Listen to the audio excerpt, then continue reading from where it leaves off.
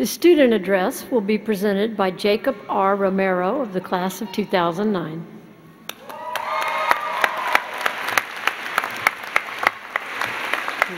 I love you too. It's all right. Hi, friends and family, class of 2009, good afternoon. My name is Jake Romero, and I'm not your valedictorian. In thinking about the credentials to be up here speaking today, I was reminded that when I received my undergraduate degree, the commencement speaker at the time, his sole claim to fame was that he played some guy named Carlos on Desperate Housewives. But I lack even this credential. So yes, I'm something of an atypical commencement speaker. But these are atypical times that we're graduating into. And so what I'd like to talk about is something a little bit different. You know, it's been nearly 3 years since we stepped onto this campus for orientation. And at the time we were told almost immediately, and have been told many times since, that we're here in law school to learn how to think like a lawyer. And if you live to be 1,000 years old, will that ever really make any sense? I mean, in a quantifiable way, that you can make a goal out of it. I mean, sure, we have a vague idea of what it means to think like a lawyer, but I know exponentially more attorneys now than I did when I started, and they just seem like a very differentiated bunch to me. With attorneys helping out in our community in hundreds of different ways, how is it possible that they all think alike? And yet, in preparation for today, I've been thinking about this phrase a lot. And I think that I may have been given the answer to this during the summer after my second year. At the time, I was a summer associate at a law firm here in San Diego. And you know, as a summer associate, your only real job is to just be pleasant enough to go to lunch with. But every now and then, an assignment comes along to test your ability to not run screaming from the building.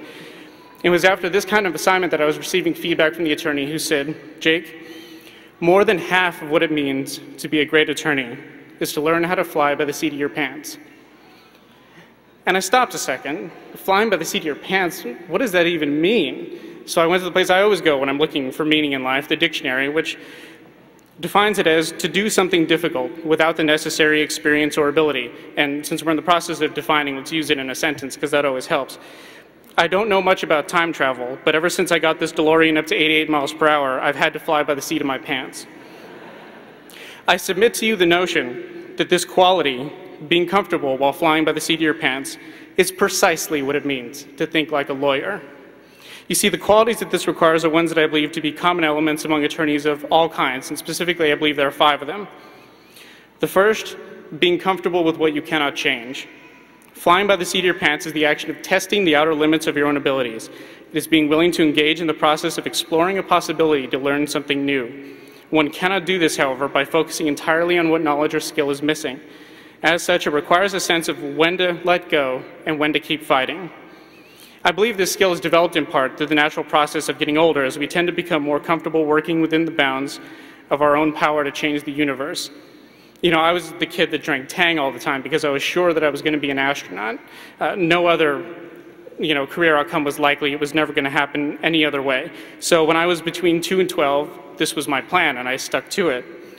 The only change came during my early teens when I decided I would eventually develop superpowers of some kind, so I had to update the plan, but that didn't require that I scrap it entirely.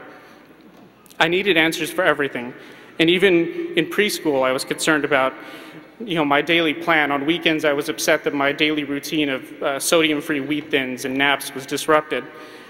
And this type of behavior may seem odd for a child, but it's consistent with the notion that many children have of the sort of limitless expectation of their own place in life and in this universe. We're 3 years older than when this all began, but it often feels like more. I know that when I look in the mirror, it certainly looks like more. And that probably is true for most of us, but since we've learned that there's exceptions to every rule, I'd like to point out that my good friend Ed Newlands, who's graduating with us today, he still gets carded when he tries to buy a ticket for an R-rated movie. But just as time has taken its toll disproportionately, we've also matured to a greater degree over these 3 years. Before law school, it was a struggle for me merely to come to terms with the fact that I'll never be able to grow a Tom Selleck mustache. But for the better part of 3 years, we've been required to make far-reaching decisions about our futures under the most trying circumstances, often with limited information and little or no room for error. In a down economy, many of us find ourselves without a plan. Much of this is due to circumstances we cannot change. These are frustrating times, but it's precisely at times like these that this skill is most essential. Being comfortable without a plan And knowing what you cannot change means that you are willing to go forward without the plan, to know that there are an infinite number of ways for you to be you, the strength to say, this is who I am, this is what I'm working toward, and though I cannot achieve it all at once, this is how I'm going to measure my success until I get there.